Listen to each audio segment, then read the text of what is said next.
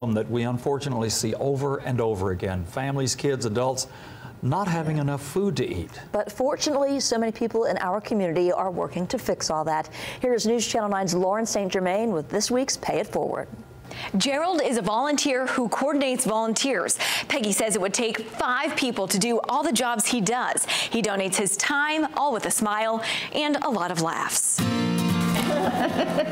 Gerald Lawson makes it happen. Peggy says Gerald Lawson has been the director, sometimes working 60 hours a week, of the Hamilton County Baptist Care Center. He takes care of everything. For more than 8 years. It would take 4 or 5 other people to run it. Organizing volunteers, keeping records, and making sure the food bank is full. This ministry, in connection with United Way 211, helps feed people in Hamilton County. They give out boxes of food from the Chattanooga Food Bank and local food stores. Last year, this center fed more than 10,000 people. Are you ready to go pay it forward to Gerald, $500? I sure am. All right, here we go. Let's go.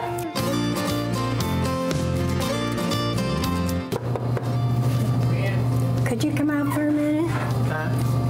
Can I come in here? No. Gerald Lawson? Yes. On behalf of the McMahon Law Firm, News Channel 9 Pay It Forward has $500 for you. Bless you. But Gerald quickly gives all the credit away. The volunteers here are the backbone of this ministry. It's not me. He then shows us how the ministry works. Well, let's start at the beginning. Clients call United Way 211 and get a code number. That's so volunteers know how much food to pack. We have a lot of ones. We have them goes up to families of 8. They load the boxes with all kinds of food. There's some burritos right there. Veggies, rice, oatmeal, even a few treats. You can't live on good food all the time. You gotta have a little junk food. Peggy and the rest of the volunteers say it's Gerald's high spirits. I can't reach that light switch, so I got a hockey stick. Organization and faith that keeps the ministry going. We run short on food sometimes, and I get panic-stricken. Why? I don't know, but I always do. And usually within a day or two, somebody will knock on the door and have a whole pickup truckload of food. For Pay It Forward, Lauren St. Germain, News Channel 9.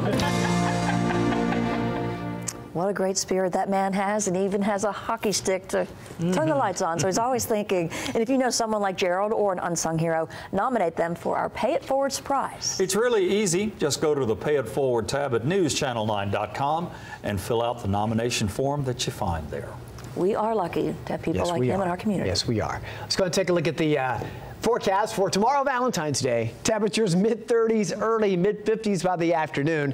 A lot of cloud cover around. It wouldn't surprise me to see a little light rain north during the afternoon. Not too much. The better chance arrives later tomorrow night through at least the first half of Wednesday. Now, beyond Wednesday, it looks nice. A bit cool both Wednesday and Thursday, but 60s are back starting Friday and through the weekend.